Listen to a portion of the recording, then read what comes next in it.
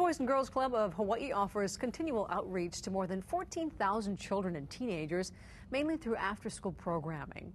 But the club's annual scholarship contest, Youth of the Year, has been keeping some select teens pretty busy. KITV4 News This Morning's Amberlynn Hayden caught up with them before the big competition.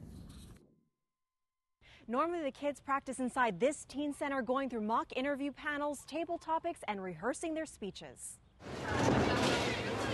This past weekend, practice moved to the bowling alley to help blow off some steam.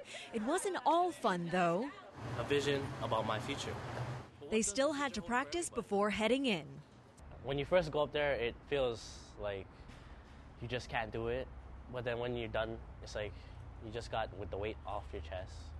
Because you're letting everybody know who you are, really, and how you came to be the person you are today. And thanks to the Boys and Girls Club. Overcoming adversity and proving to be a role model is what qualified each of these kids as a Youth of the Year candidate.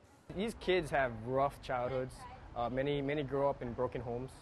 Some have witnessed some tragic events when they were kids. Their father being taken away to jail. Almost witnessing a murder. Drastic broken home families. So a lot of these kids, to where they are now, it's kind of amazing. What the Boys and Girls Club can do for these kids. 18-year-old Dixie Castillo says she grew up homeless, making it hard to find friends at school. But with the help of the Boys and Girls Club of Hawaii, she's been able to power through her insecurities. They made me be comfortable with it. Like, don't be ashamed of where you came from. Stand up for who you are. I do want to take the experience of public speaking and especially mock interviews in my life so I can get a better career, a successful future, and I think I will. 1, 2, 3, Youth of the Year! While this upcoming weekend, James, Dixie, David, and Shelley will be competing for the title of Youth of the Year.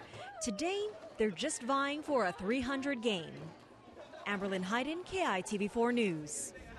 The winner of the Regional Youth of the Year will move on to the state competition and eventually to the national contest.